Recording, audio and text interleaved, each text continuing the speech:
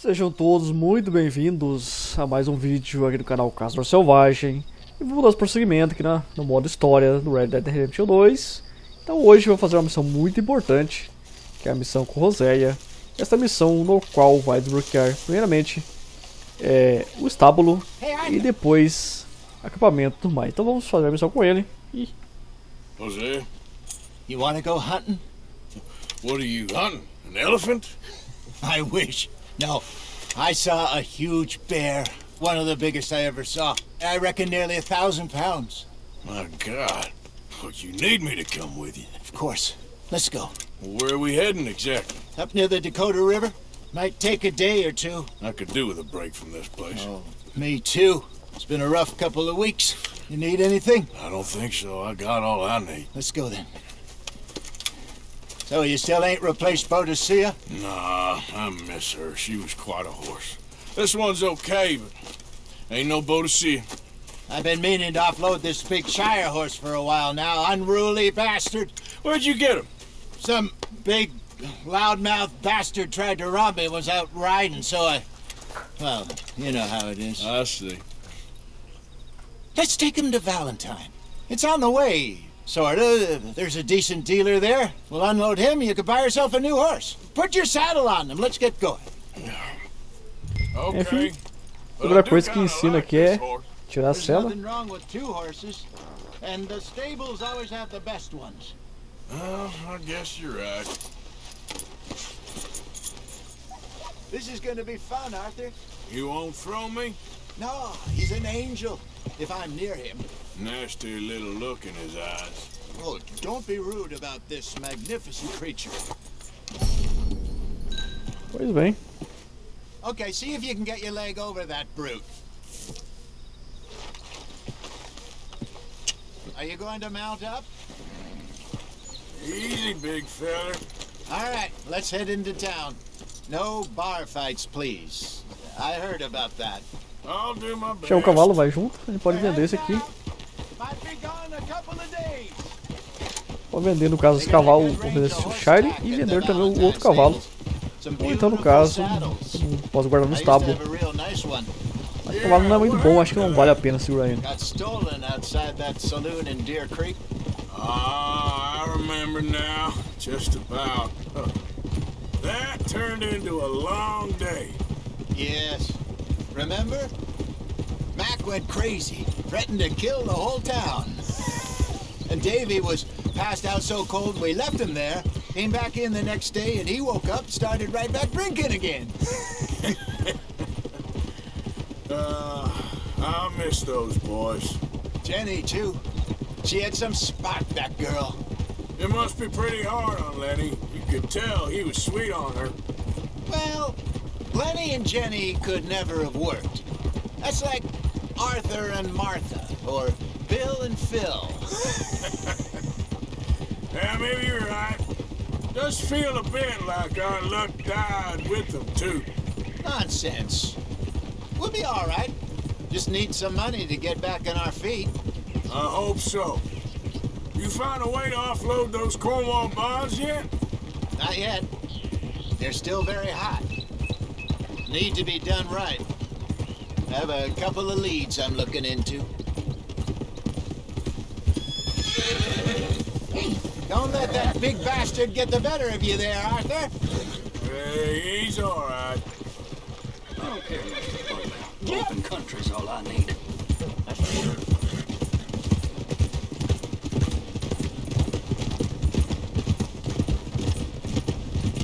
Stables are just up ahead. All right, go sell that big brute. Pois bem que Buy está yourself a horse. Okay. desbloqueando o I'm going out to estábulo. the general store. Get a few things to lure that bear out with. Meet you back here in a bit. Hey, how can I help you? I'm in the market for a new horse. Something strong and fast. Yeah, well, you're in the right place. I got some beauties in at the moment. Yeah. And what about this one here? Yeah, you looking to sell? I ain't sure yet. You got papers? No. No papers. Well, of course, that's going to affect what I can pay. But your luck's in. I got a fella who's been looking for a decent workhorse like this for a while. He'll pay a good price. Otherwise, I can always stable him here for you. Here, take a look. Pois bem, podemos vender por $75 ou então guardar no estábulo. Só lembrando uma coisa, esse valor é excelente, por mais que a gente fique com ele e depois upe ele para nível 4, mesmo assim não vai valer esse valor que está vendo daqui. Então, dizem que é o valor único, mas você encontra ele também depois. Então vamos vender, que é o que vale mais a pena no momento. Enfim, teve aqui um Morgan. Podemos comprar esse Morgan, $15. Aqui não vale muito a pena você pegar um cavalo tão bom. Esse Morgan mesmo tem esse puro sangue tem inglês aqui que você pode pegar de graça, mas não vale muito a pena, que não pode vender depois. Vou comprar esse Morgan aqui mesmo.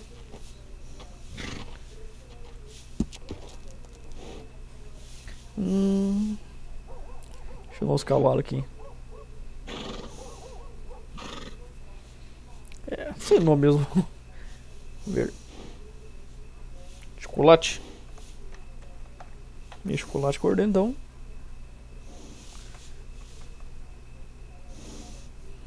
Então, tem que pagar o primeiro novo aqui.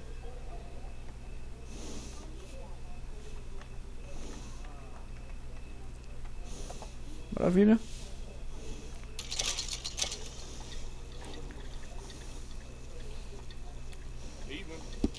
All right, partner. You got yourself a deal. And a fine new horse. I hope so. Well, I don't sell anything other than good animals. You have my word on that. All right, let's see. Here are your papers. And on me, a new grooming brush. And some treats. Appreciate it. All right, you treat this fella well. I know he's gonna look after you just fine. Interesting choice. How much did you pay for that thing? Not that much. Okay, well, with some good care, you should be able to make something of it. O outro cavalo dele tá por aqui no local. Desapareceu. Are you Enfim. gonna mount that new horse of yours or not? Boy, All right, let's get going. We got quite a ride ahead of us. lead the way. Não sei pra onde vai o outro cavalo, What's mas this deve estar por lake we're heading um for? local. It's called O'Cree's Run. Up in the mountains. Dá lá. Escovado aqui, o cavalo tá bem sujo. Cumberland Falls. I just hope I can remember how to get there. Maravilha. Back into Então the vamos para essa missão. mountains. I sure didn't figure on that. But this time, and we're doing the chasing. So how are things with you and John? Fine. Ain't it about time you let it go now? It was a year, Hosea. He ditched us for a goddamn year. I've spoken to him many times. He knows he did wrong. He just wants to put it behind him. I'm sure he does. Running off on that kid is one thing, but there's a code. He knows that. He ain't Trelawney. Dutch and you pretty much raised him. I know, but it's done. Has been for a while now. Nobody else would have been welcomed back that easy after that long, and you know it. Maybe, but please don't you put that to the test.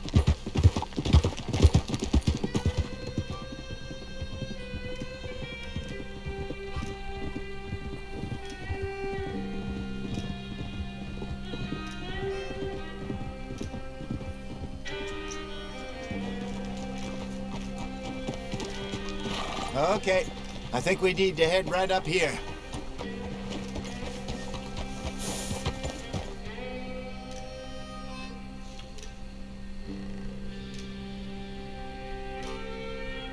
Yes, I remember this place. Moonstone Pond. We're going the right way.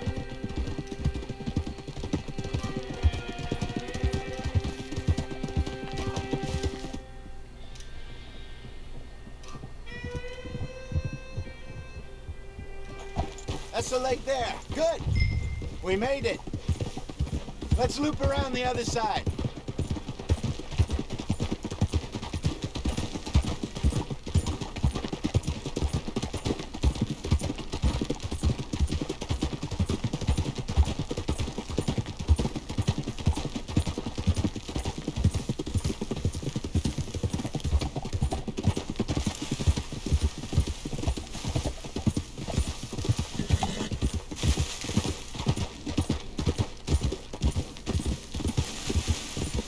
Look there. Rabbits. Maybe we should catch one to cook. Sure. Try and shoot one. You don't want to use anything too powerful on a small animal like that. Just ruin the meat. The best thing's a bow or a .22 caliber varmint rifle. I have hunted rabbits before, you know. Yes. And obliterated them with a shotgun, if I remember right.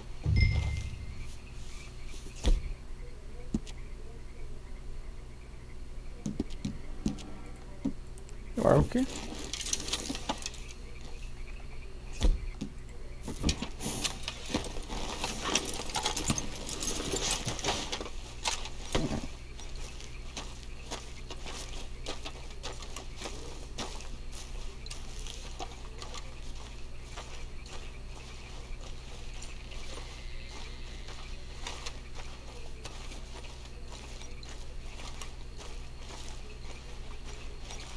Tô ali embaixo com ele.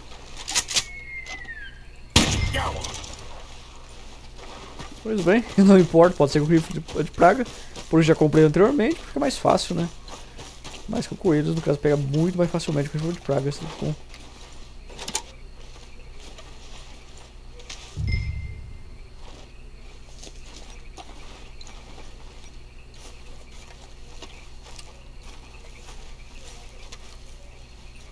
Vou lá aqui.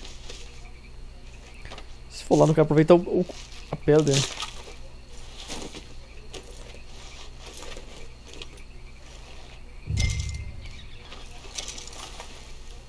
E da pele ainda leva o coelho. Pele e coelho no caso vai precisar depois. Enfim. Alright. It's getting late. Reckon we should camp here. Sure. Tá bem. Then you get us set up. Acampamentozinho pra passar a noite aqui. I'm famished. Cook that rabbit then. They're delicious on an open fire like this. Fine by me. Tem um coelho aqui.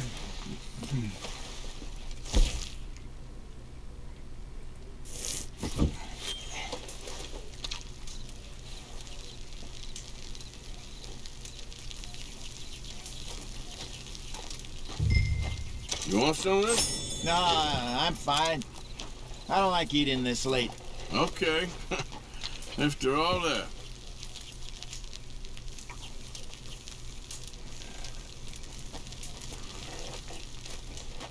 E fazer as carnes que tem que fazer aqui, já aproveita e embala. Que depois não vou ter tempo de fazer isso, então aproveita já e faz quando tô parado aqui. Essa missão é bem interessante porque você vai aprender várias coisas. Primeiramente o estábulo que vai desbloquear, agora os cavalos, depois o acampamento também que é para você fazer a fogueira para assar os alimentos. E também vai apresentar a gente a caça ao primeiro animal lendário do jogo, isso é bem interessante. Então é uma missão bem bacana, uma das mais importantes que faz no começo aí. A missão com o José da caça do urso lendário. Enfim, vamos fazer mais umas carnes aqui. E assim que terminar de fazer as carnes aqui, no caso vai dar prosseguimento na missão.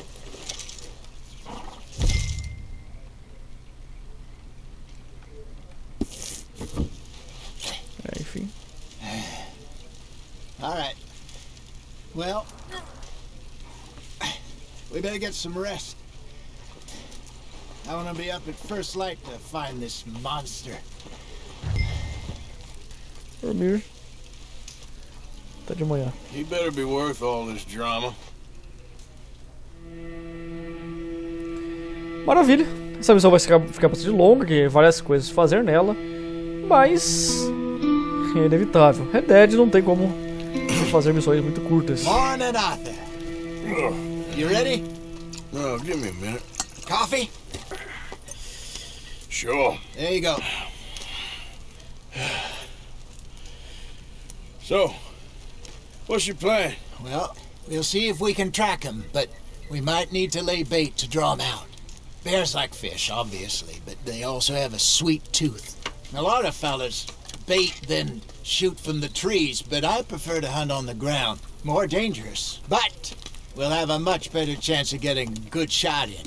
And if he bolts, we can start right off after him. Can you mix up this bait for me while I finish packing this up? Fish, berries. I'll tie it up in that rag when you're done. I hope you know what you're talking about. Outra coisa interessante também é que você vai iscas. Arthur. I was virtually weaned on bear meat. How you getting on with that bait? Okay, I think I got this done. Good. Pack up and we'll get going.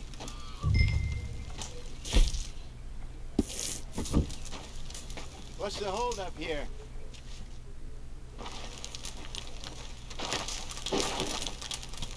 Okay, let's go. Vamos à caça então, né? Falou.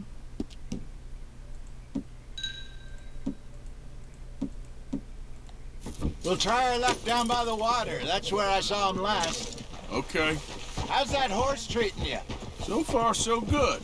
You know, I was in this area with Bessie years ago. Really? I didn't know that.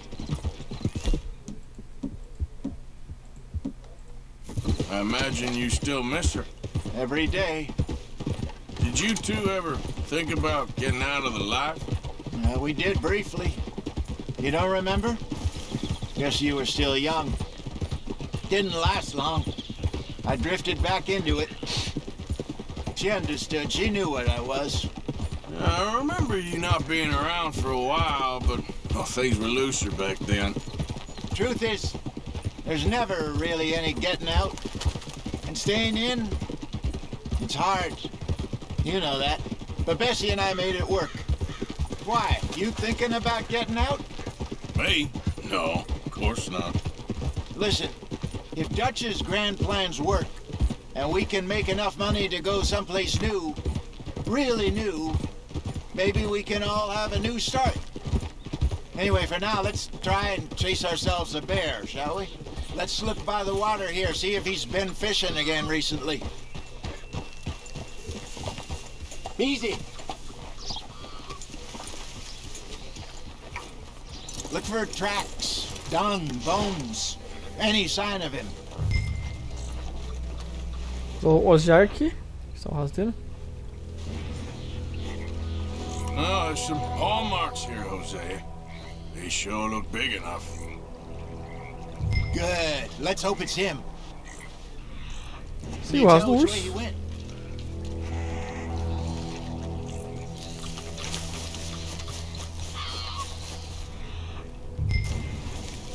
Tracks go into those trees.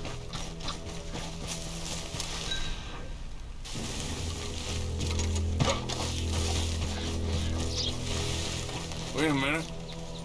Something on the ground here. Half-eaten fish here. Must have been left by our friend, I reckon.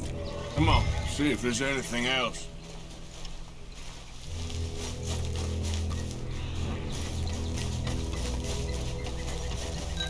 Something else on the ground, just here. There's shit here. Watch your step. Looks real fresh. Reckon he's gotta be close. Let's keep going.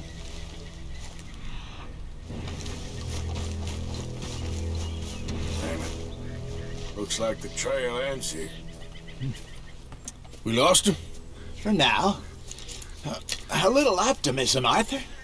Well, what do you think? I think we split up and each look. Either that or we could place bait here. That could work. Which you think? Vamos pôr a isca. Arthur? Let's bait here. Fine by me. Let's leave the bag over there. By those boulders up ahead, looks like a good spot for it.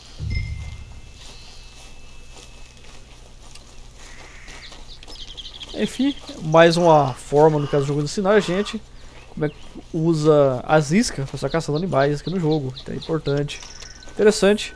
Bem que essas primeiras missões é um tutorial. Aí à medida que você vai aprendendo, vai ficando bem mais prático, mais fácil.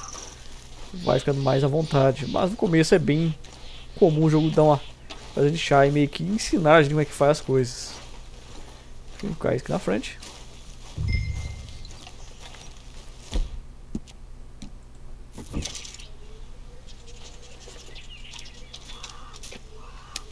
Now we wait.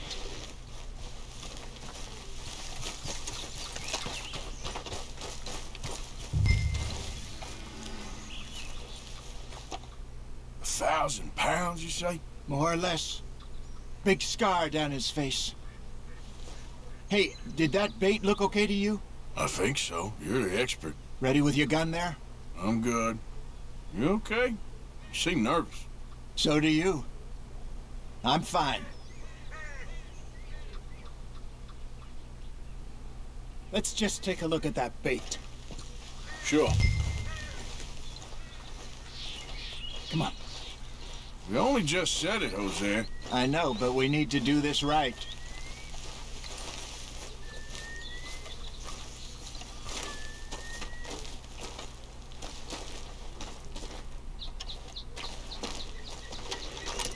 Give me a hand here. Got your knife? Shit. Easy. No, it's too close.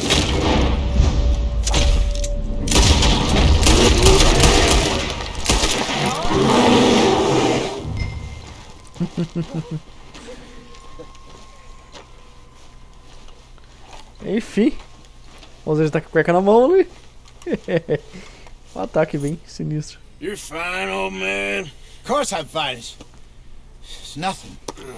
Nothing at all. Thank you, I think. That was fun.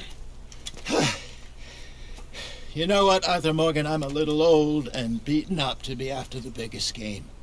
You can have this. What is it? It's a map. A man in a bar gave it to me. Well, I stole it from him, but that's another story. He said it told him where to find some real big animals. Thank you. It's a pleasure.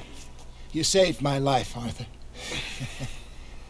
I think I'm going back to camp to lick my wounds. You coming, or you gonna track that monster? Well, Vou ficar e matar o urso. Aproveitar o embalo no caso. I'm gonna stick around here for a while. I'll see you back at camp. Yeah!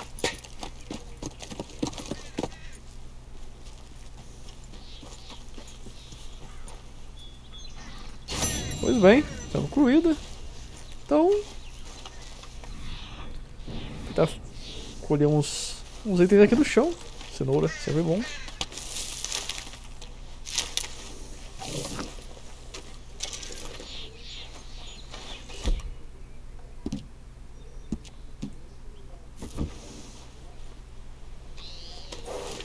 Ok, mais então.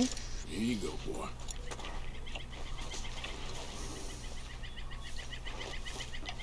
Vou escolher o resto aqui.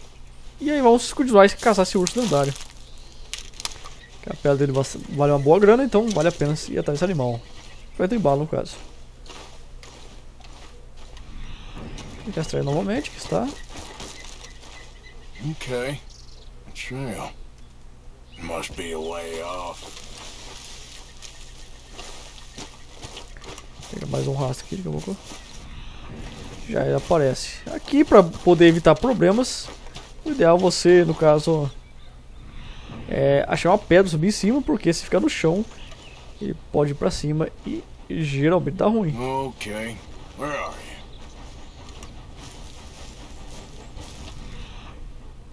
Matar o bicho. Deixa eu só trepar nessa pedra aqui, ó.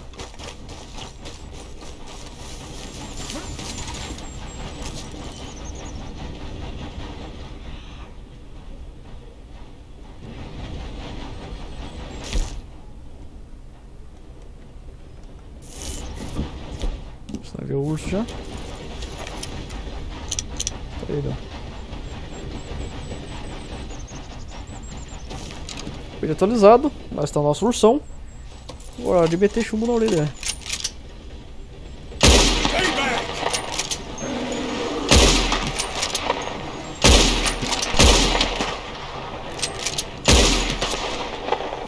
Enfim, ele vai estar tudo em volta, que não tem saída pra ele.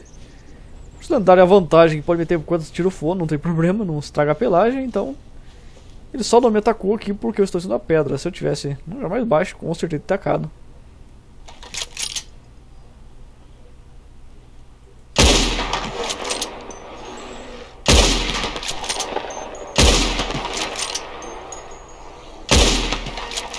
Enfim, ele vai e volta novamente. Aproveita. Se ele voltar, a gente mata. Ele volta. Tá voltando. Meio...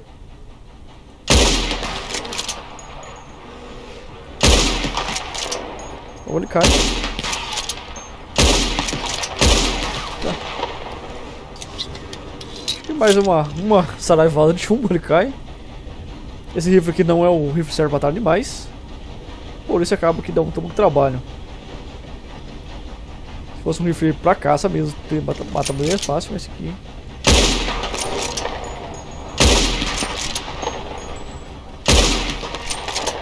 E morreu. Está morto o urso lendário. Primeiro animal lendário de caça. Está. Maravilha, vamos lá. Somente retirarmos a pele dele e vendermos. Deixa eu ver.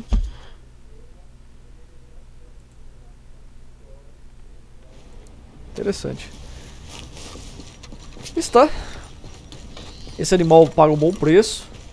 Outra coisa que é extremamente importante também que vamos estar fazendo depois é fazer uma cela melhor. A cela que nós temos é muito ruimzinha. Sangue. Enfim, tá vivo ainda.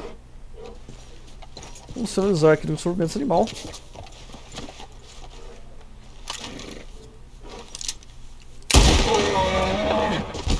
Pronto, finalizado. Agora é só esfolar o animal e vendermos a pele. A pele está bem estragada, esse bicho está bem danificado, mas né, um animal lendário, então não tem problema. Just give me a minute, boy. Maravilha, lendário. Vou colocar os cavalinhos aqui e vamos vender. Então uma coisa interessante também, essa missão que a gente faz ela também libera o armadilheiro, bem próximo aqui, ó. Matamos o urso lendário. E bem perto daqui já está liberado o armadilheiro. Então vamos pra lá agora.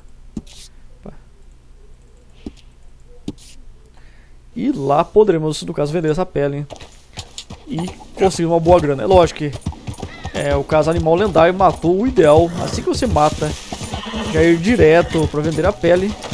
Porque se por um acaso você morrer no caminho, ou tiver algo errado, você acaba perdendo a pele. Não perde, ela vai direto para o armadilheiro, mas você perde o dinheiro no caso que a pele daria.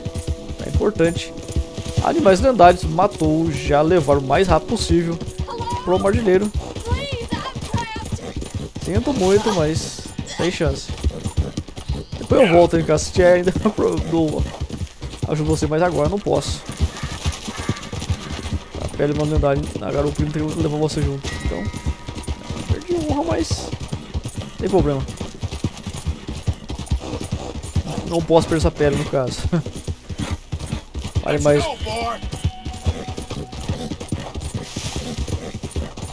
Mais uma pele salva do que ajudar e perder a pele.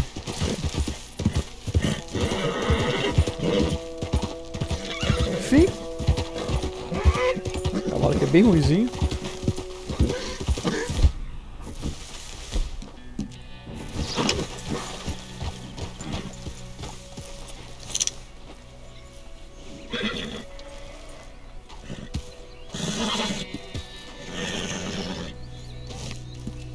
Carneiro atualizado.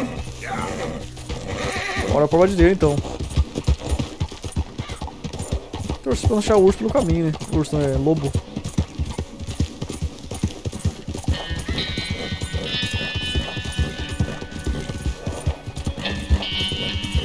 Deixa o lobo, porque pode dar ruim. Tá branco aqui. Olha só.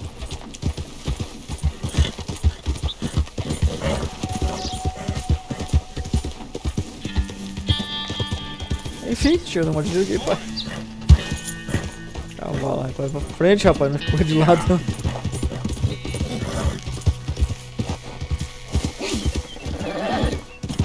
Maravilha.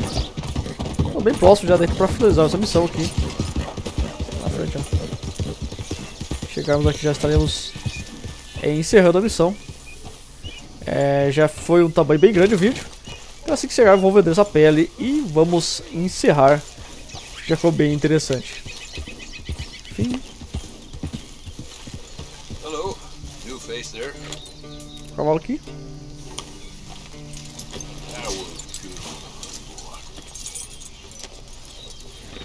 Maravilha. Vamos aqui no armadilheiro e vamos vender a pele pra ele. Okay, let's take a look at it. Então aqui está a pele do urso lendário, vale $60, muito bom. Oh, I'd pay just about any price for this. Coelho eu vou levar pra base, não vou vender ele por ele não. Mas enfim, estamos aí com $138. Um dinheiro até razoável. Então vamos encerrando por aqui, espero que tenham gostado mais esse. É isso aí, até a próxima e valeu!